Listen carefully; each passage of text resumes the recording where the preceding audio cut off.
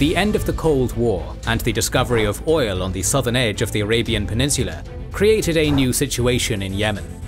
After centuries of colonial rule and decades of division, Yemen was not only going to gain its independence, but be united as well. However, the economic problems, poor governance, and internal fragmentation that had plagued the region in the previous decades had not gone anywhere, and very soon after the unification, all these problems reared their ugly heads. Welcome to our video on the modern history of Yemen, its civil wars, the Houthi movement, and the current state of affairs in this country. This video is made available for free thanks to our YouTube members and patrons. We fund our free content through our program of exclusive videos made for our members and patrons, who get 2 documentaries per week not available to the public. We've got a growing collection featuring the First Punic War, the history of Prussia, the Italian Unification Wars, and a review of the classic text Xenophon's Anabasis. We're now covering the Russo-Japanese War and Albigensian Crusades, not to mention our massive Pacific War week-by-week coverage, and a massive pool of other projects. All this is made for and with generous donations from our backers, so if you're enjoying our content and want to see more and support the cause of history, consider becoming a YouTube member or patron. You'll also get early access to public content, a spot in our lively Discord server, and behind-the-scenes info and goodies. We rely on our backers to support our growing team pumping out these videos, so thank you to everyone already involved, and we hope you'll consider joining in too.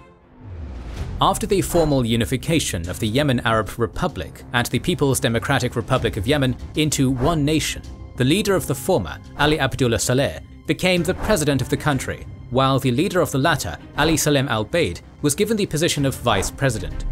North Yemen had a higher population than the south, with approximately 12 million people compared to 2 to 3 million. Because of this, the north would be given a higher proportion of representation in the new state apparatus, with 26 individuals from North Yemen taking part in the election of the Presidential Council, alongside 17 southern Yemeni counterparts. These 43 representatives would rule the country through its transitional period. Beneath them, a provisional parliament with 159 members. With 159 members from the north and 111 from the south, was established to carry out lawmaking until proper elections could be held.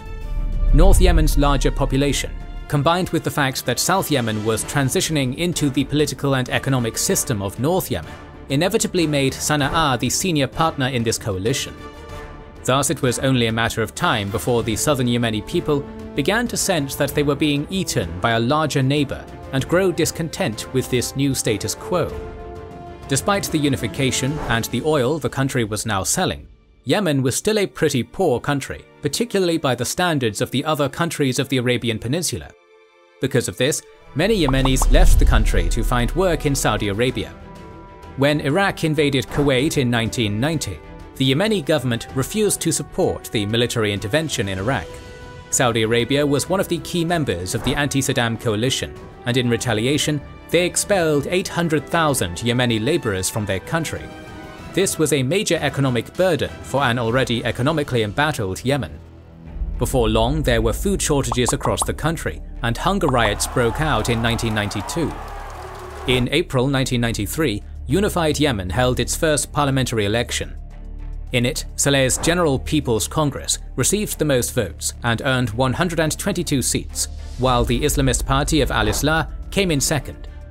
Meanwhile, the Yemeni Socialist Party, the former ruling party of South Yemen, trailed behind as a distant third, winning only 56 seats. Although these 3 parties formed a coalition, Saleh and his party were now the most dominant force in Yemeni politics, and southern influence in the newly unified nation was gradually dissipating. At the time of unification, the south was poorer, but basic services such as healthcare and education were at a higher level than in the north. However, the more populous, wealthy and powerful north was gradually imposing its dominance over the south and weakening the pre-existing systems there. Moreover, several southern politicians were assassinated by the jihadists, and many blamed Saleh for the orchestration of this violence. The breaking point in the North-South relations occurred when Vice President al-Baid left the capital Sana'a for Aden in protest of the marginalization of the South. He stated that he would return to Sana'a only if the violence against his party and the economic marginalization of the South stopped. This impasse lasted for several months, until the document of pledge and agreement between the two sides was signed in January 1994. The agreement called for the review of the constitution and Yemen's economic programs, but ultimately it did nothing to stop another civil war in Yemen. Even after the unification, the armies of the two former Yemens had not been integrated together.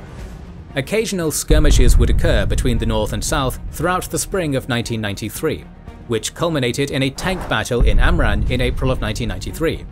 The point of no return occurred on May 4th, when the two belligerent forces started bombarding each other. Another civil war in Yemen had officially begun. The Northern Army, supported by the jihadists, very quickly gained the upper hand, and on May 20th captured Al Anad Air Base on the doorstep of the southern capital of Aden. The South responded by officially seceding from the unified Yemeni state and declaring the Democratic Republic of Yemen, with al-Baid as the president. However, on May 24th, the Northern Army captured Ataq, an important city on the way to Yemen's southern oil fields. Both sides targeted the oil installations of the other, inflicting severe damage to Yemen's economy that would impact the nation long after the conclusion of the civil war. In July, the North captured Aden. A few days later, the southern leaders fled Yemen, bringing the war to a conclusion, with the North as the victors. Now, Saleh and the North were in full control of a unified Yemen. Once again, the South was represented by a vice president, this time named Abd Rabba Mansur Hadi. However, according to Stephen Day, Saleh was mainly interested in the appearance of power sharing, not genuine representation of southern interests in government. There were now fewer southerners in the cabinet, as Saleh chose to form a coalition with the Islah Party. A Yemen analyst, April Longley Ali, argued that the civil war of 1993 created two different narratives in Yemen. Under one version, the war laid to rest the notion of separation and solidified national unity. According to the other, the war laid to rest the notion of unity and ushered in a period of northern occupation of the south. The second perception was of course prevalent in the south. Throughout the rest of the 1990s and until the Arab Spring, Saleh's position gradually became even stronger.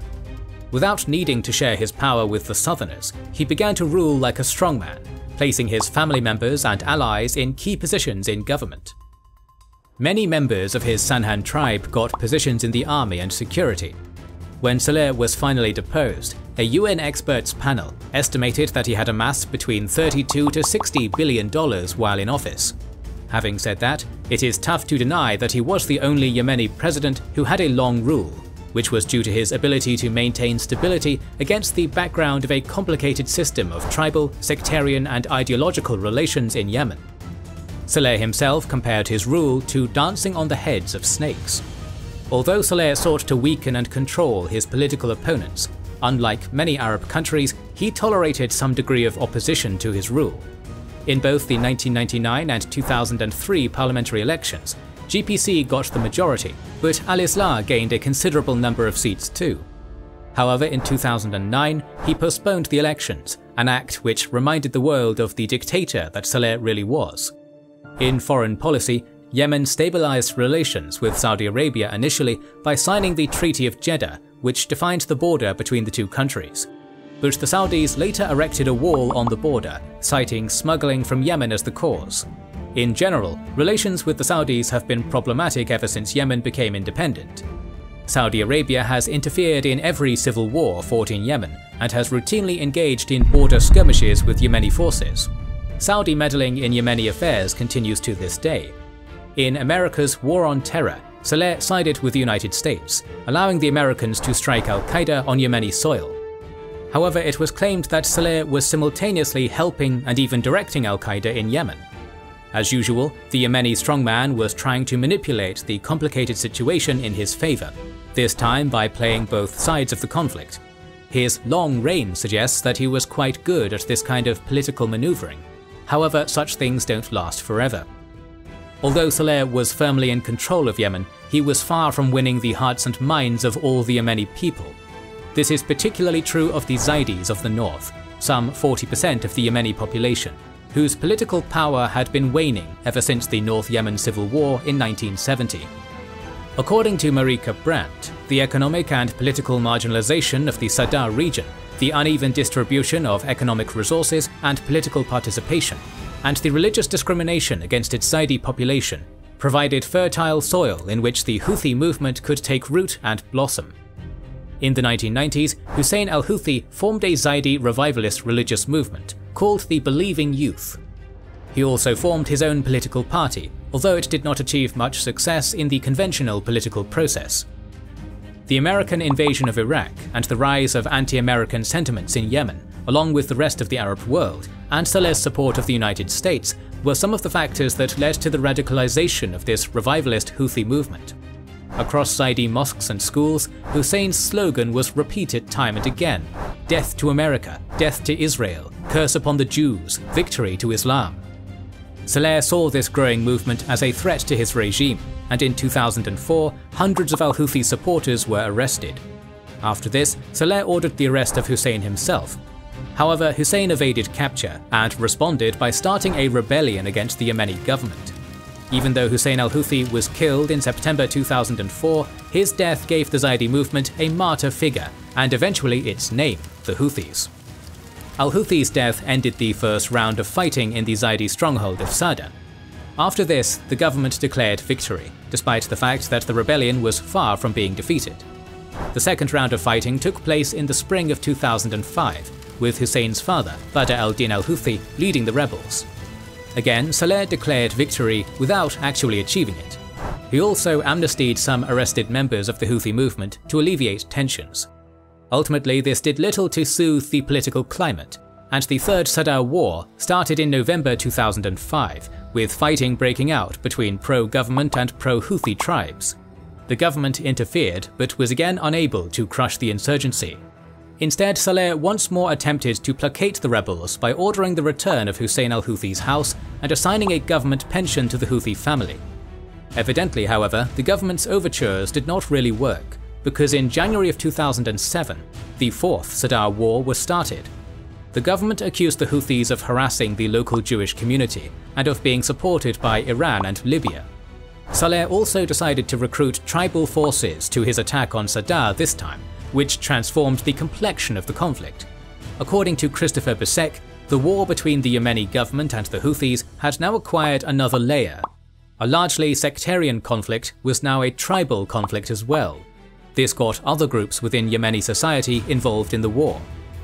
In June 2007, the two sides agreed to a Qatar-brokered deal, which envisaged the halt of all hostilities, the release of all prisoners within a month, the reconstruction of Sadr, and the exile of the Houthi leaders. The fighting largely stopped after this agreement, but most of its provisions were not fulfilled, which paved the way for another round of conflict which started in March 2008. This time, the geography of the conflict expanded, as some fighting took place as far from Sadr as Banu Hushaish on the northern outskirts of Sana'a. The result was inconclusive once again, and in July 2008, Saleh unilaterally declared a ceasefire. The sixth and last round of the conflict between Saleh and the Houthis started in August 2009, triggered by an accusation by the government that the Houthis had kidnapped international aid workers. Saleh launched Operation Scorched Earth in August 2009 with the intention of defeating the Houthi insurgency once and for all. The government deployed 40,000 troops to Sadr, recruited tribal forces to their cause, and subjected Houthi lands to heavy bombardment. Despite the fact that the government attacked with such overwhelming firepower, Saleh was unable to defeat the Houthis once again, and in February 2010, another ceasefire was signed. However, the fighting between the Houthis and the government was far from over. The aggressive policy of the government pushed even the non-religious people in the north to side with the Houthis, expanding their participation in the Houthi rebellion. Meanwhile, political fissures were appearing elsewhere in Yemen as well. The losing side of the 1994 civil war, the South, was growing increasingly unhappy with their state of affairs. Many southern bureaucrats and military personnel were forced to retire following Saleh's victory in the civil war. In 2006, protests, largely led by the above groups, were carried out, and the government's response was violent. This led to the emergence of the Al-Hirak movement, which aimed to gain more rights for the people in the south, and more parity in resource sharing in Yemen. The heavy-handed response of Saleh and the fierce resistance of the Houthis in the north gradually made the protests in the south more powerful. Between 2007 and 2009, some 100 protesters were killed by the government. By the time the Arab Spring started to shake the Middle East to its foundations, the calls for the secession of the South had increased. By late 2010, when protests erupted in Tunisia and Egypt, discontent with Saleh's rule reached a boiling point, as the Yemeni people grew fed up with his corruption, cronyism, the very poor economic situation in the country, and lack of representation of many Yemenis. All this made the arrival of the Arab Spring to Yemen inevitable. In January 2011, protests erupted in Sana'a, later spreading to Aden and Taiz. Initially, the protesters demanded government reform, but the violent suppression of the protests by the government and the victory of the revolution in Egypt changed the situation. Now, the broad protest coalition, which comprised the urban classes, marginalized southerners, Houthis, Shafis, and youths from different groups, were demanding the resignation of Saleh and a complete transformation of Yemen.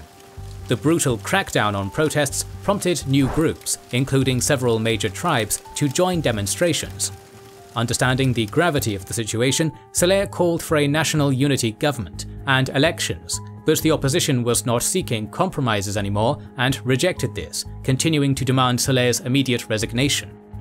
Despite the mounting pressure, Saleh continued to insist on remaining in power.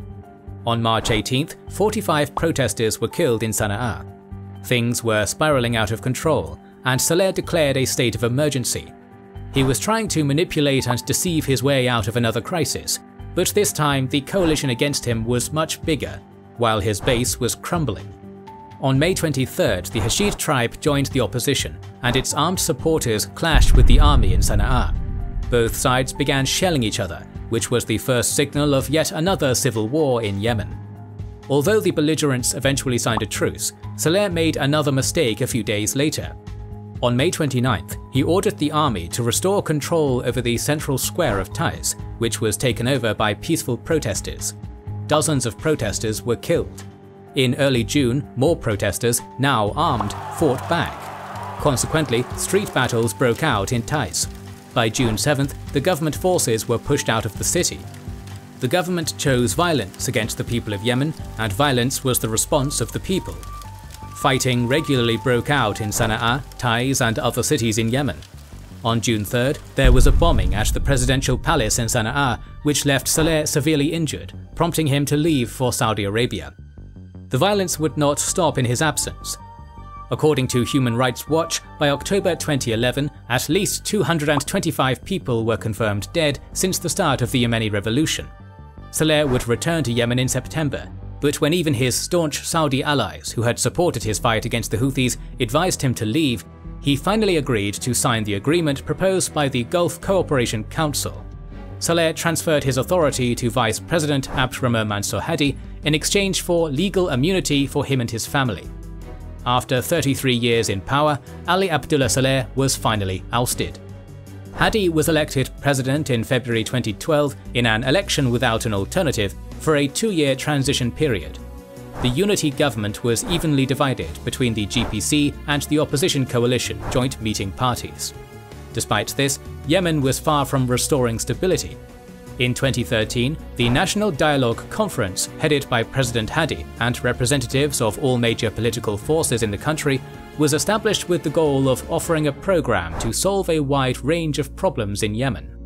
However, the lack of public trust in Hadi, who had long been Saleh's close ally, the inability of the government to solve the economic and political crisis in the country, and the absence of a reasonable program to address the grievances of the Zaidis and southern Yemenis was eroding confidence in the ability of the coalition to govern Yemen. Pro-Saleh forces and the Houthis carried out measures to sabotage the government as well, which included damaging the vital infrastructure of the country, such as the water and power supply. In January 2014, the National Dialogue Conference signed the NDC document, which agreed on extending Hadi's presidency for another year, the 50-50 division of the parliament, the transformation of Yemen into a federal state, and the establishment of freedom of religion, the last of which was meant to placate the Shiite Zaidis. However, this document was not accepted by the Houthis and some southern forces, and the absence of a consensus ultimately made this attempt at reform meaningless. Clearly, the transitional government was crumbling, and the groups which were most interested in its demise, the Houthis and the former President Saleh, who wanted to make a comeback, sought to take advantage. After defeating the Salafis in Damaj, the emboldened Houthis expanded their area of control into the province of Amran. Despite fighting a war with the Houthis for several years, Saleh decided to join forces with them to fight against the government. He still had sympathizers in the army who defected to join him. In September, the Houthis and Saleh attacked Sana'a, where people were protesting against the rise in fuel prices. Public disillusionment with the government was at an all-time high, and ordinary people were not inclined to defend it against an attack. Moreover, the Houthis stated that their target was the corrupt political elite, expanding their popularity among the general population with this populist message. Meanwhile, Saleh positioned himself as the person who could restore stability in Yemen. This unlikely partnership between Saleh and the Houthis captured Sana'a in September 2014 and forced Hadi to resign in early 2015 and flee to Saudi Arabia. There, Hadi called on the UN Security Council to stop the Houthi advance in Yemen. The UN Security Council Resolution 2216 recognized the Hadi government as the legitimate authority in Yemen, calling on all sides, including the Houthis, to lay down their arms and return to the negotiation table. Shortly before the resolution passed, Saudi Arabia, together with several other Arab states, launched an intervention to defeat the Houthi rebellion in Yemen and reinstall the government to power. The still ongoing Saudi intervention in the Yemeni civil war has proved deadly for thousands of people. They have conducted regular airstrikes on Houthi-controlled areas of Yemen that have caused a humanitarian disaster that the Yemenis are still suffering from. This Saudi intervention forced the Houthis to retreat towards the north and the west in some areas. Nevertheless, the Houthi-Saleh coalition still controlled most of northwestern Yemen, including Sana'a and Taiz, where the majority of Yemenis lived. As they fought with al-Qaeda in the south and government forces in the south and east, the Houthis were also becoming more powerful than their pro-Saleh allies, particularly after taking the remnants of the Republican Guard under their control. Eventually and inevitably, infighting started. In 2017, Saleh publicly denounced the Houthis and called on everyone to fight them. However, only 2 days later, his démarche was defeated and he was killed by the Houthis. The UAE-backed nephew of the former president, Tariq Saleh, now had his own faction, and had since announced himself by capturing Hodeida port and the area surrounding it on the Red Sea coast. In December 2018, the UN brought the government and the Houthis together, but despite a preliminary agreement, the talks eventually fell through. In 2020-21, the Houthis made a significant advance in the oil-rich Marib province, despite heavy bombardment by the Saudis. In September 2021, they also announced the capture of Al-Baida province. The fighting between the Houthis and the government forces had largely decreased in intensity by 2023. The Houthis, pro-Saleh forces, and the Saudi-backed government were not the only actors fighting in this civil war. Another important force was the Southern Transitional Council. The idea of Southern secessionism never really disappeared, and even though the South nominally sided with the government, the relations were never smooth. In April 2017, President Hadi dismissed the governor of Aden, Idris al-Zubaydi, accusing him of close ties with the United Arab Emirates. In response, al-Zubaydi declared the Southern Transitional Council, or STC, and took over control of Aden. The council was supported by the UAE, and was now in open rebellion against the Saudi-backed government. Government forces tried to regain Aden, and came close to it in August 2019, but then UAE airstrikes stopped their advance. In April 2020, the STC declared self-governance, which essentially meant independence. The council indeed took control over the southwestern part of Yemen, including Aden, Hadramaut, Abyan, and so on. Under Saudi pressure, the UAE forces eventually left Yemen in 2020, as the STC joined the Presidential Leadership Council, which has been an internationally recognized government of Yemen, despite still having a secessionist agenda. Al-Zubaydi is currently the Vice President of the Presidential Leadership Council. So, at this point, the de facto political map of Yemen looks quite messy, comprised of the central government, its Houthi enemies, the separatist Southern Transitional Council, Tariq Saleh, and semi-independent tribal warlords and fundamentalist groups like al-Qaeda. Additionally, none of the factions, including the government, enjoy legitimacy given by the people or cross-community support. the government relies on Saudi Arabia and tribal support, and is being led by the Presidential Leadership Council, consisting of people with very different interests. The Houthis, meanwhile, depend on Iran's political and military support. However, reducing them to mere proxies of Tehran would be too simplistic. They have been fighting Saudi Arabia and the United Arab Emirates for over a decade, and it was only natural for them to seek allies. Iran was more than happy to boost a force that was fighting one of its main foes, Saudi Arabia, and to expand its geopolitical influence in the process.